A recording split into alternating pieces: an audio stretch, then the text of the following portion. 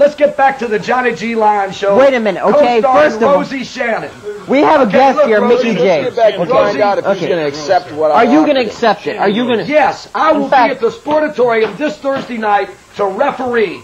To find, maybe this is my place in professional wrestling. Wait a minute, I've already been the greatest wrestler. I already whipped Steve Kern. I already whipped you in the ring. And now I've managed the greatest stars to their greatest success of all time. I got tremendous muscles. Look at that. You know, I got the 2 greatest bodyguards in the business. And I'll tell you what, now it's time for me to do the only thing I haven't done, and that's referee this Thursday night at the Sportatorium. I'm not supposed to say that on the air, but I do what I want Shannon, to, let's because just I'm a make it clear superstar. that I think we have something he's not going to have a free run, all right? He's going to referee, but we'll keep our eye on him.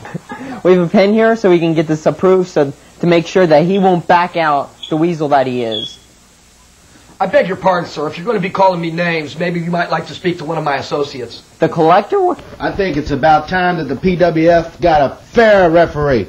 I remember Stu Schwartz, one of the fairest men alive. I have to admit, it's about time that Johnny G Lyon gets a chance to show the public what a fair referee can do. Well, he's got that opportunity this coming Thursday night.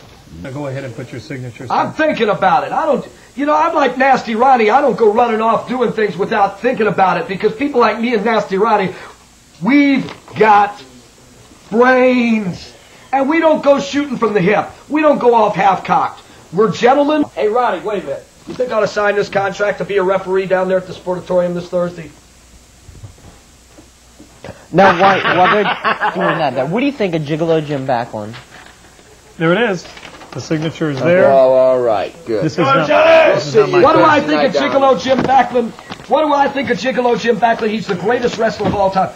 Did you see how Anita... No, I didn't ask. Hold on. I didn't ask you. was watering at the mention of Gigolo Jim Backlund. This is your What do you think of Gigolo Jim Backlund? I have to admit he is one of the greatest wrestlers in the world today. I don't agree with his philosophy in the ring. I don't agree with the little weasels that he associates himself with.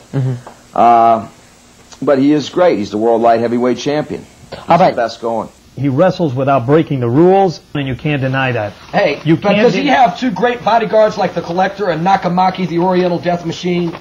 Well, no, he doesn't. You have any closing comments for our guest here? I think he's made his position abundantly clear, and I'll be honest with you, I'm somewhat appalled by the attitude displayed in the... I don't believe... Touch Mr. Lyon. I'm sorry, Mark, about this, continued run-ins here, Well, just when you think you get used to this kind of thing, you find out that you're really not that You'll never get used to what we're out here doing, because what we're doing is whatever we want. And you're not going to like it, let's face it. Losers like you resent seeing somebody successful like me. I just, he seems to be a man who's looked up to and admired, but for no particular reason. Till next week from Pro Wrestling Weekly. Until next week, I want to thank you, Mickie J, for being a guest. Shannon. And for Mark Biero, his co-host. Thank you, Shannon. And see you next week. What do you think that was all about? I don't know. What was his problem? Did you ever hear anything like that before? I don't know. That was...